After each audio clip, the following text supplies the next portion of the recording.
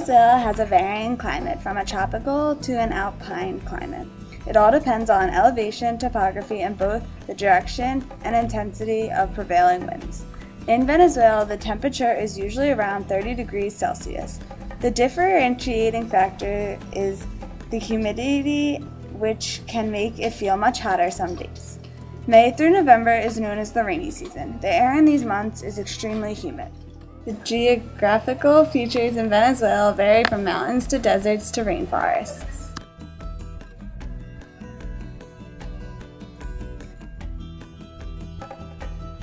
Oil history was made in 1943 when the Standard Oil of New Jersey, now known as Exxon, accepted a new agreement in Venezuela. The U.S. previously controlled much of Venezuela's petroleum industry, and now Venezuela controlled most of it. In 1958, newly elected leader Perez Alfonso devised a plan for an international oil cartel that would become known as OPEC. There are many countries in OPEC in many different continents.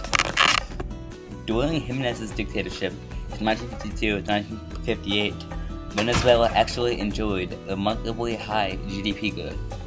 GDP is gross domestic product and is a measure of the total sales of goods and services in a country. GDP per capita is a GDP divided by total population, so individually, Venezuelans did well. New president Ramiro Betancourt was actually able to balance Venezuela's public budget when he took over in 1959. Venezuela had one of the strongest economies in Latin America in the 1950s and took in a lot of immigrants.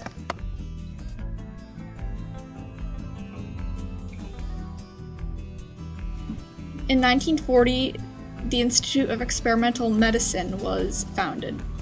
Around 1942, Augusto P. Sunier was able to demonstrate with his work that the hyperventilation response in dogs with intact vagus was caused by breathing air with an abnormally high concentration of CO2 due largely to peripheral chemoreceptor reflexes with vagal efferents. During the 1950s, the Institute of Medical Research was founded by Marcel Roche. In 1955, the diamond scalpel knife was invented by Humberto Fernandez Moran. In 1950, the Venezuelan Association for the Advancement of Science was founded. In 1959, the Venezuelan Scientific Research Institute was also founded. During the 1950s, institutes of technology were invented in Venezuela as post-secondary educational options for technical and scientific courses.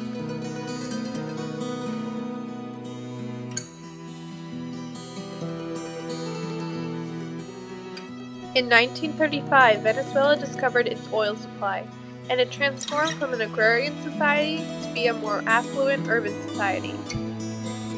The Venezuelan people began rapidly importing and exporting goods, and along with these goods came new ideas and new values. Venezuela's culture adapted to become more North American and European. During the Second World War, Venezuela sympathized with the Allies partially due to this cultural overlap. When Venezuela's constitutional democracy was overthrown in 1948 and taken over by a military dictatorship, the country no longer had time to focus on international relations because it was too preoccupied with its own internal problems. A majority of Venezuelans were either European or of mixed European ethnicity in the 1940s and 50s. The native Aboriginal people were pushed out of Venezuela centuries before, and during this time they only made up around 1% of the population. Venezuela was almost entirely Christian, and of those Christians, 96% were Roman Catholic. This Christian doctrine was the strongest influence on their collective social values. One major architect in Venezuela was Carlos Raúl Venezuela. He designed the Central University of Venezuela. He did other major architectural work. This work included the Capitol, La Concordia Plaza, Anatomical Institute, University Hospital, and the School of Petroleum Engineering. Football was introduced to Venezuela in the early 1940s. It quickly became the country's favorite sport. Soccer was introduced in the very late 50s, and it has competed against baseball for the hearts of the people.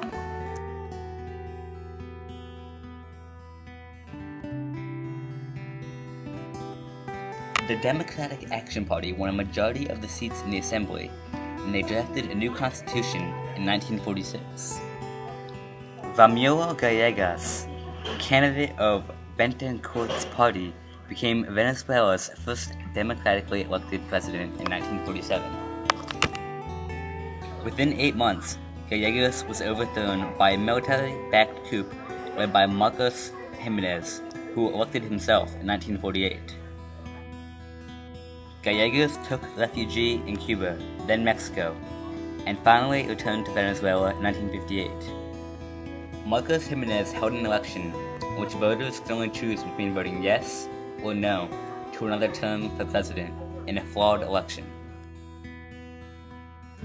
Venezuela has been one of the most stable democracies in Latin America, all the way from the 50s to the 80s.